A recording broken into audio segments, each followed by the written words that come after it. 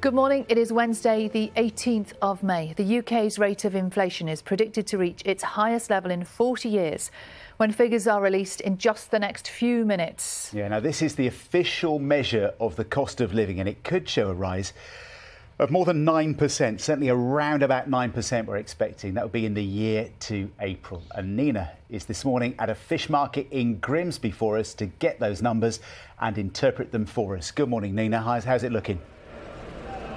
Yeah, good morning, John. Good morning, Sally. Indeed, in the last few moments, we have got those latest figures on inflation for the month of April at 9%, meaning that prices at that point in the year were 9% higher than they were a year earlier. To put it another way, your money is going 9% less far in the month of April than it was at that point earlier. Now, you don't need to be a scientist to work out why there was that leap in April. We saw our energy bills go up on average by 54%, leading to that leap. But it was already happening, inflation at 5.5% in January, 6.2% in February, all the way up to 7% for March, continuing that upwards trajectory way beyond the target of the Bank of England, which is low at 2%.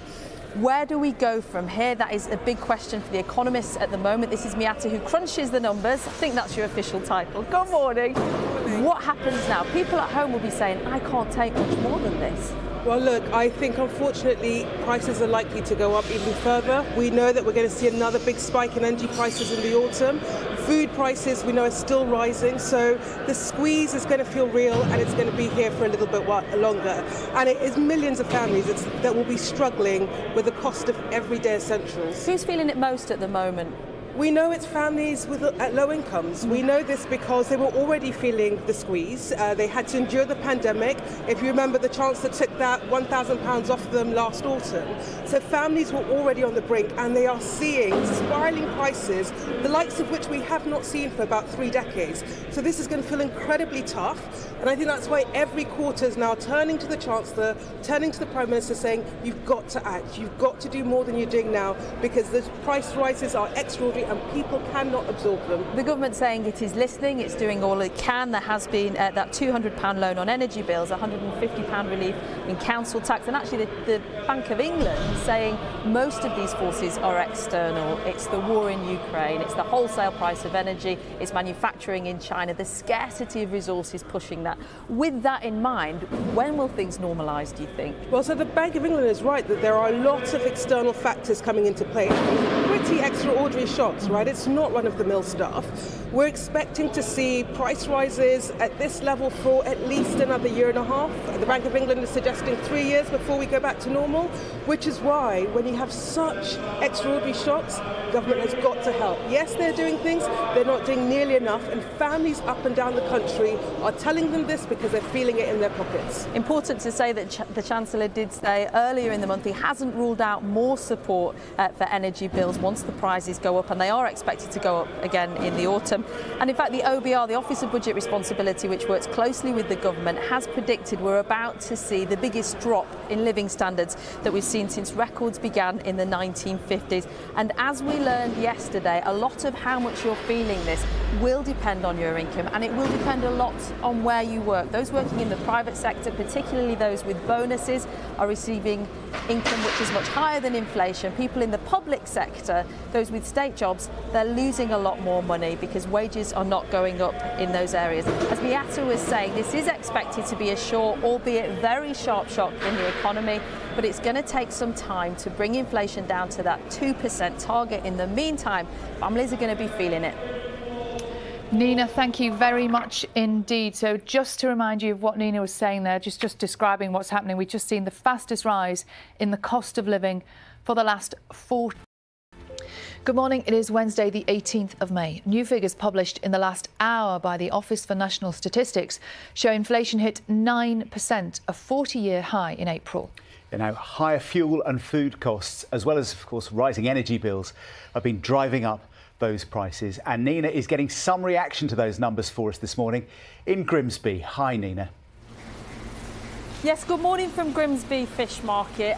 We knew, didn't we, that 9% figure was predicted, it was expected, but it takes a lot to take that in, to absorb that number. It's the highest number for a generation. What it means is that prices are 9% higher at this point in the year that they were at the same point a year earlier, your money is going 9% less far. I just want you to show there's cod here being skinned and filleted behind me. Have a little think about the journey that cod has taken since it was taken out of the Icelandic Ocean on a vessel that was guzzling fuel. It was put on a lorry, thank you Sean, and brought here on a trolley, on a lorry that was guzzling fuel. The workers here asking to be paid a little bit more, the chillers here and the ices are costing more to run. It's all happening, and then then the question to you is whether or not on a Friday night, because of your higher energy bills, do you fancy that fish supper? Do you fancy that chippy tea? Is it affordable? It's going in a circle that's driving costs up. And that is why at the moment inflation is at 9%, meaning on average prices are 9% higher than they were this time last year. That is the highest point that they've been at since 1982. Have a think about that. And that's because of the energy price cap that went up in April. It went up by 54% on average, coming close to nearly £2,000. And it doesn't matter whether you're Sean here filleting the fishes, it doesn't matter if you're a pensioner who's seen that frozen, it doesn't matter if you're a student trying to make your loan go a little bit further. Everybody is feeling it at the moment, as Coletta Smith has been finding out. Shopping's like a tenner more sometimes per week. It just gets so much more expensive. Bread, I mean, that's gone up. I think the bread that I have has gone up about 50p. Kira is 19 and lives in Greater Manchester on her student loan and wages from her part-time job. But it's not easy. Before the student loan in April, I had £17 in my bank left. Nothing, no savings, no nothing. When it comes to affording shopping at the moment, how are you making ends meet? I shop less, so I shop every 2 weeks now. I try and get a big batch of chicken and then I'll freeze it all so it don't go out of date, and then I'll make sure that I kind of split them up and make meals and maybe make like a batch meal. Kind of saw people doing this. And Kira has another trick too. And this is what these are, budget binders. OK, so show me inside, right. I want to see. So this is long term. She puts physical notes into binder pockets for each type of saving and spending. And if you get change then, if you're spending any of these, you know, tenors and you get a bit of change, that goes into these massive pots? Yes. OK. So if I spend £7 of this or £7 something, the change will go into these. So the pounds all go into here and the silver and copper all goes into there. So there's about £60 in there at the minute. So I'll basically wait until they get full or wait until they get to £100 or £150 and then that will go into my savings in my bank. In Castleford, saving is becoming increasingly hard. Cheryl and her husband both work full-time, but with their energy bills bouncing up and up, the plan to buy their own family home is feeling more like a pipe dream. I'm constantly turning everything off at the switch. You know, every night we turn everything off. We ensure that we use a full dishwasher, full washing machine, like full load when we're washing. So I'm sort of running out of ideas at the minute because I am doing everything I can to sort of keep my energy bills as low as possible. But it is a battle and it seems that there's not really much more I can do at the minute. How does it feel to know that those bills are going up again in the autumn? There's nothing more that I can do. It's almost like I've come to the point where I've accepted that my savings are going to be less from going forward, and that's just what I've got to do for now. Sky-high petrol and diesel prices are causing problems for Mike and Ev. They're making hard choices about how often they can afford to visit their children and grandchildren. The hotel prices have gone up, fuel prices have gone up, and from here, Stoke-on-Trent is 195 mile each way. That makes it very difficult for us to see our family on a regular basis because you just can't afford it anymore. It's not there, the money's not there, the figures don't add up. As pensioners, everything is negative. There is no... The only positive we've got in life is we're happy. We are happy, yeah. Those big drivers of inflation, fuel costs, food prices at every shop, and most of all, energy bills are all continuing to rise, limiting choices, dreams, and budgets in every home. Coletta Smith, BBC News.